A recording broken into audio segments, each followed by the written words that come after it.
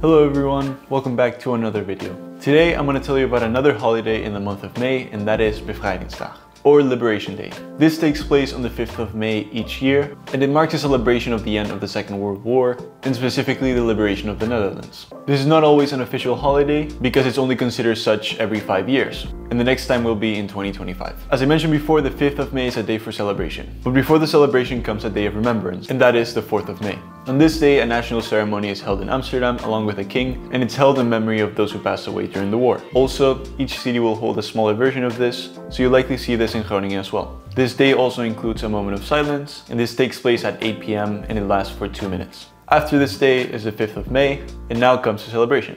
In a few big cities in the Netherlands, a festival is held, and that is the Bevrijdingsfestival. This is also organized in Groningen, and the best part is that it's completely free. The festival includes a number of names like the ones I'm showing you on screen, so that was a quick introduction to Bevrijdingsdag, and remember that you can always find more information on our website or on our socials. See you in the next video.